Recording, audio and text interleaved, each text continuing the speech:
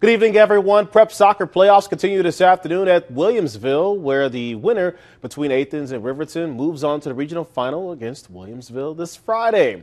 First half, it's going to be these two teams in action, of course. Annika Duncan's going to look to score here, but watch the goalkeeper make the nice stop to keep this game within reach. Later, it's going to be Josie Garfat to Stephanie Miser, who puts it in net, and Riverton advances.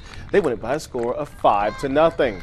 On the ball diamond this afternoon, Glenwood hosting Rochester in CS8 action. Kyle Hall on the bump for the Titans was dealing today. He threw a complete game, struck out 10 batters.